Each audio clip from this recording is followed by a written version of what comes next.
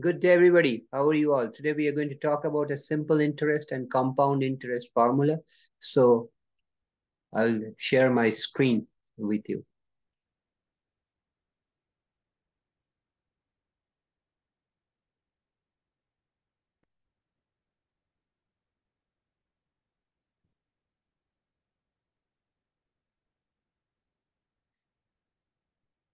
Simple interest and compound interest problem. Suppose a person invests $3,000 in two types of bank accounts.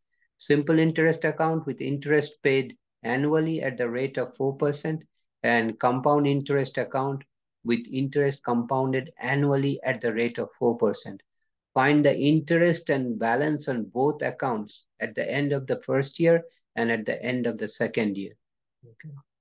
So one is a simple interest account, other is a compound interest account. So the first we will do the simple interest account calculation. And for the first year, number of years is 1. Interest is on the $3,000 deposit is 3,000 times 0.04 is 120. So total balance at the end of the first year is 3,000 plus 120 is 3,120. Now, since it's a simple interest in the second year, the same $3,000 initial investment earns the same amount of interest, multiplied by 0.04 is 120 in the second year too. So the balance at the end of the second year will be balance at the end of first year, which is 3,120 plus 120 is 3,240. Question is, how does it compare with compound interest bank account? So let's do the calculation for the first year for compound interest.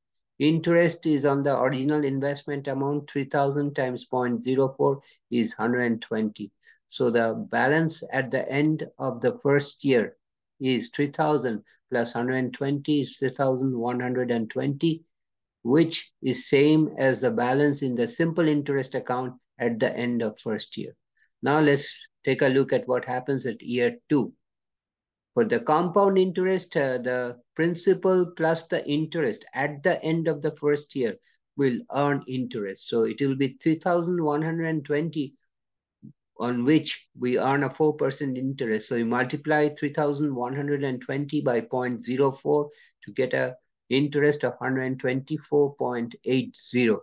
Now the interest, now the amount or the balance at the end of first year was 3,120. To that, you add the interest you earned in the second year, which is 3,120 plus 124.80, and you get a balance at the end of second year is equal to 3,244.80. Note the balance in the compound interest account at the end of year 2 is greater than in the simple interest account, which was only 3,240. The balance in the compound interest account at the end of year 2 could also be calculated as 3,000 multiplied by 1 plus 0.04 annual interest, which is 1.04. Exponent is 2 because it's compounding for 2 years. And it works out to 3,244.80, the same answer that we got. So I'll stop here today. If you have any question or comment, you can write me a note. And please subscribe to my channel by hitting the red subscribe button at the bottom right corner of the screen. Again, I will see you next time. Take care. Have a nice day. Thanks for watching.